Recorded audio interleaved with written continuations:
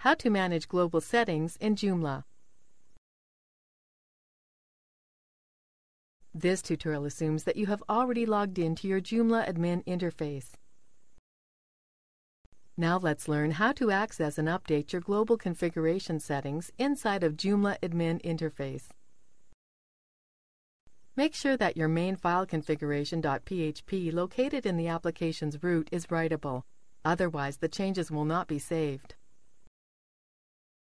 Scroll over Site. Click Global Configuration. Here is the main page where you may edit and save the required changes to your site.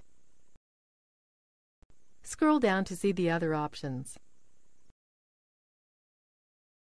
Here you may edit your metadata settings, which allow a proper website submission to the search engines, a very important feature for online businesses. Scroll up. Here we can see that SEO URLs are already set to yes. Leave it as it is. Now let's enable Apache mode rewrite for better URL submission to the global search engines. Tick yes here.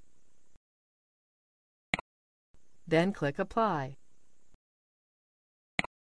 Note that clicking Apply option saves changes and does not close global configuration settings, while Save option saves changes and redirects a user to the main page. Now let's see how to make your site temporarily offline while you're editing your pages, for example. Tick yes next to the Site Offline title. Then click Apply to save the changes. It looks like the changes have been updated. Let's preview the site in a browser. Click Preview option here. Here it is! The site appears to be down for maintenance at the moment. Once you complete editing and publishing the articles, it is easy to revert the site back to its usual state. Let's go back to Admin Interface.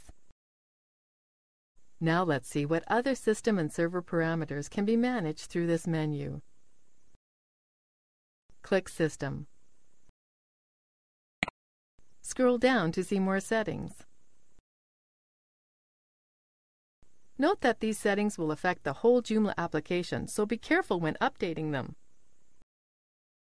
Scroll up. Click Server. Here you may see the settings associated with the server where your Joomla is located. Scroll down. Now let's go back to Site option.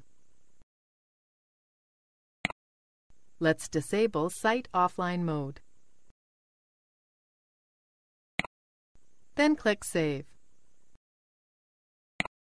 Click here to preview the site in a browser. That's it! Your website is now available for users all over the Internet. This is the end of the tutorial. You now know how to access and manage Joomla's configuration settings through Admin Interface. Note that the same changes can be performed through any FTP client and a simple PHP editor, but in this case you should apply the changes manually.